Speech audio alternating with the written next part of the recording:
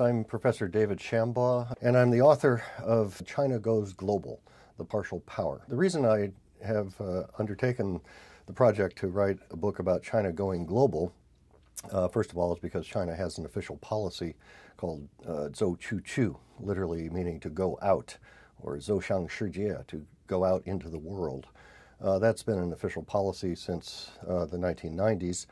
There are quite a number of studies, indeed, China's rise in the world and China's foreign policy, but I wanted to write a slightly different book. I wanted to look at the totality of China's activities in the world, not just the Chinese government, but really Chinese society. I distinguish between foreign policy and foreign relations. Foreign policy is something that governments do, pronouncements and policies. Foreign relations are the totality of interactions among societies. There's a lot of overestimation of China's impact and the rise of China and its influence on world affairs. I think a lot of it is actually exaggerated. There have been some books published in recent years, that predict China will rule the world, for example. That's the title of one. Or living in the shadow of China's dominance. These kinds of titles, anyway, are very catchy.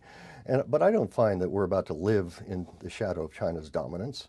I think China actually has a lot of weaknesses and a lot of fragilities, and that it does not, in fact, possess influence. Influence is the ability to shape events and other countries and other actors. That's the definition of being a power.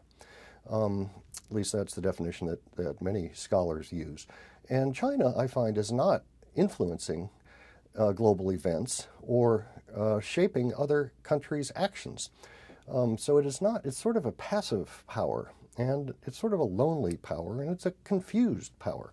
If one overestimates China's power, one can make policy mistakes and allocate resources, for example, to countering a strong China, when in fact China may not be that strong.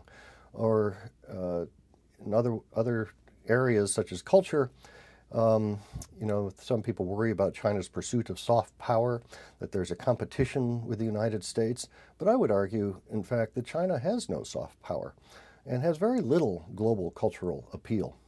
It's not a magnet. If you have soft power, if a country has soft power, it means that you attract others to you. They want to emulate you, be like you, and that your culture, whatever type of culture it happens to be, is universal. It can travel beyond a country and has appeal beyond a nation state. So I find in the case of soft power that China does not have hardly any soft power in the world. And its hard power, which is much discussed, I think is also exaggerated. China's military is a regional power at best in Asia. It has no global power projection capacities, except in a couple of important areas. Cyber hacking is one. There, China is a global leader, probably the global leader. Ballistic missiles, they can reach anywhere on the planet. And space. Actually, China is a global power in space. So these are three important exceptions, but otherwise China's military remains very much a regional power, I would argue.